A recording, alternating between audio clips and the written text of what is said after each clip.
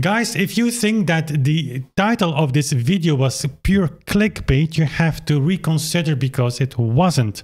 If you continue watching this video, I can promise you that you will change your musical life if you haven't done already so by just accepting that the WBMP was a historical fact, was some practice or a principle that people used back in the days. One of the main sources will remain the Melzel canon and the explanation that Anton Schindler gave to that. It's the 8th Symphony slow movement where Beethoven made a joke on the metronome, and actually Schindler explains that.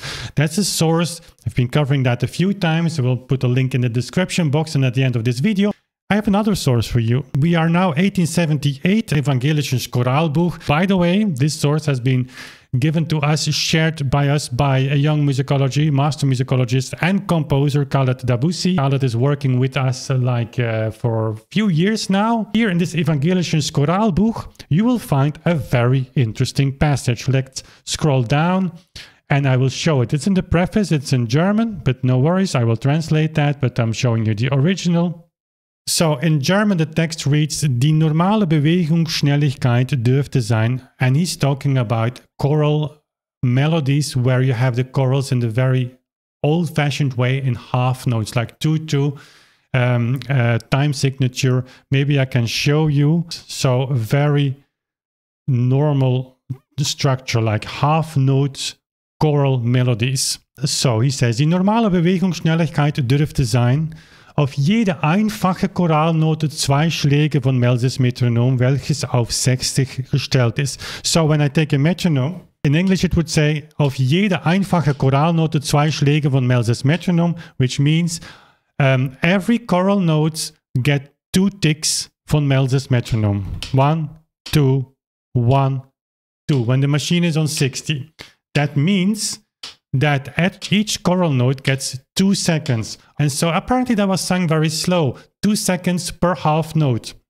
We have other sources, by the way, that speaks about the durations of 2 seconds per half note choral note. Okay, but then he continues. Bei dreiteiligen Melodien, die halbe Note equals 50 mm. 60 for 2 time signature, 50 for 3/2.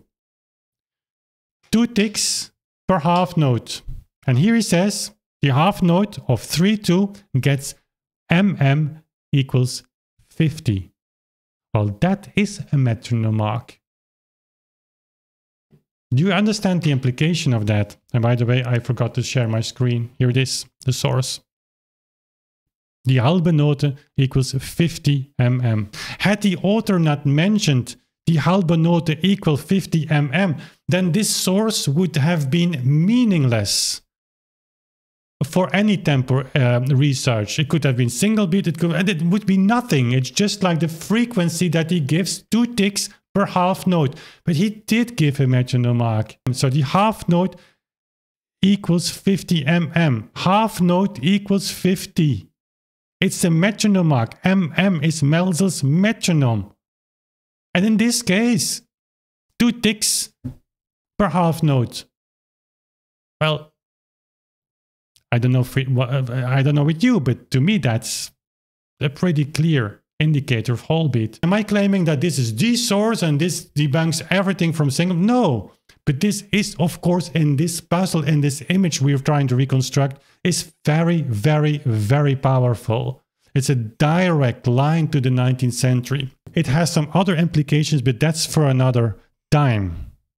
Just enjoy this. Lean back and say, great whole beat source. Be confident in this, because there is no other solution. Even if we hadn't anything to back us up theoretically.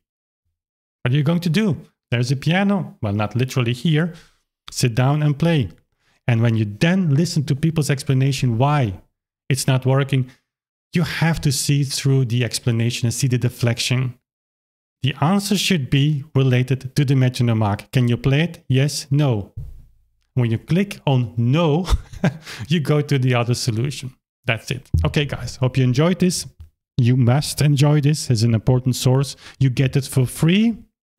And if you feel like a little bit embarrassed that you get this for free, check out our Patreon page. You can support the work that we do. And a little bit kidding, but it's important. We have a strong community there. They support the work that we are doing. And if you support us there as well, you become part of an awesome community. They even, if I'm not mistaken, have a Discord channel there where you can post your recordings. And so this community comes together there and is interacting with each other. How cool is that? And when you do that, you not only get these cool people of that community that you can talk to, but you can also talk to me, which is maybe not so cool. I don't know, but you support the work and once a month you will see me in a hangout and we can talk about anything that's on your mind. Thanks for watching. See you soon again.